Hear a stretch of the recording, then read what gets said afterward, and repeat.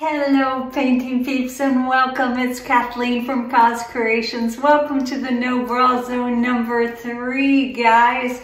I've been painting away. We moved into our new home down here in sunny Florida, and we don't have a lot of furniture. Our last house in Hilton Head, the people who bought it bought everything in it, including the dishes and the pots and pans and silverware, which made it really easy for us when we headed to our Asheville home. But moving in here, I had to reorder everything, and it's been daunting trying to get things delivered. We slept on the floor, or actually on an uncomfortable blow-up bed, for about 7 days. Our beds arrived 2 days ago, and we are thrilled, and slowly but surely things are being delivered and it's feeling a little bit more like home. But I have had a lot of time to paint, but unfortunately we don't have our DSL hooked up. It won't be here for a few more weeks, so I have very slow internet and have not been able to upload very many videos. So these videos will probably be coming at you quickly as soon as I'm able to upload some things for you. What are we doing today? We are doing a pearl pour painting. I'm still trying to figure this out, trying to master where the pearls go, where they don't go, just trying to have a little bit more control over my paints because I am a bossy girl when it comes to those paints. We are working today on a 20 by 20 reuse canvas. I was up late a couple of days ago and I was just practicing some dry swiping. And I was going to do another swipe over this once it dried, but I decided to reuse the canvas instead. Pouring medium today. Our pouring medium today in every one of our paints, including the pillow paint or the base coat that we put down, is 1 part Liquitex, 1 part strained Floetrol, a half a part of Golden Gac 800, and a hell of a lot of water. I'm thinking some of these paints took 25% water. Some took a little less. The white paint is denser. It took a little bit more water. I do not measure, guys. I just kind of go with the flow and see what the outcome is, which generally is okay. We're working with the colors in our home here, which are silvers and whites and blacks. And our colors today, right here, and I'm going to show you the consistency, but you probably won't be able to see it. And I actually think I need a little bit more water in this. That is our Artist Loft Soft Body Acrylics in the black. We also have in this cup right here with lots of air bubbles. Let's look at this consistency. You might see it a little better. Sorry about the shadow. I have not gotten my backlights to eliminate this, but what the heck, I'm still going at it.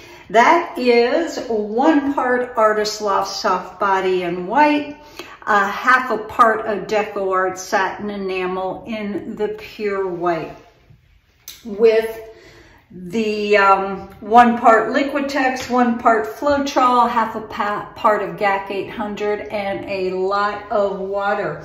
Our only other color is right here, shimmery, soft, beautiful, beautiful goodness. What we have there is Deco Art. Love my Deco Art metallics in their, is this the silver or the sterling silver? This is their sterling silver. And I added a couple of squirts of the golden iridescent silver as well in the fluid paint. So we're just going to be dumping and swirling some things around and hopefully come up with a pretty painting to go with a collection of paintings that I have been doing. I will post pictures of them because I'm very, very happy with them. They're all going on one wall in an entrance foyer. So let's put some tunes on, guys. Let's have some fun. Let's get relaxed. Let's get busy.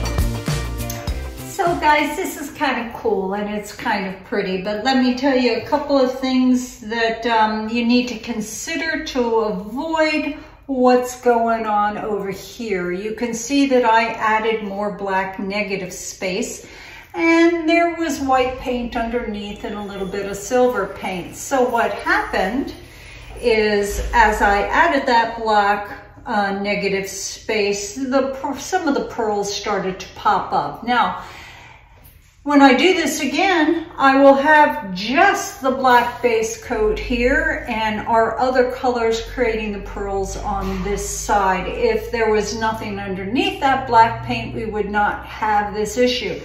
But one thing you can do at this point is do as I'm doing, dip a dry paper towel and continue to absorb that white paint up. If you work it for a while, it'll be gone, but an easier thing to do is after this painting is totally dry, I usually wait anywhere from 7 to 9 days, depending on humidity and whatnot.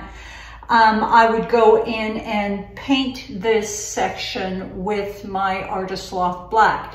Now, you cannot just paint the little white areas that you're trying to eliminate because the sheen of the paint is going to be a little bit different. Now, once you put your isolation coat down, your coats of varnish, that will probably disappear. But when I go in and paint after the fact, I paint the whole section so that the sheen matches. And I generally stay about 1/4 of an inch away from the composition. And what that does is it kind of gives you a little bit of a shadow effect because that area's sheen will be different from the area that you paint. I hope that helps. The gray paint that was a little bit heavier did not, I mean, you can see it maybe coming through in these sections, but it did not prevent the pearls from happening. But this painting's going to go very nicely with the other two that I made for my, my office wall. So, thanks as always for being here, guys. It makes me smile when I see you. It makes me smile when I read your comments. And y'all just bring a bit of joy to my life, and as well as this painting. And I thank you for that, guys. Be safe, stay well, be happy, and we'll see you soon.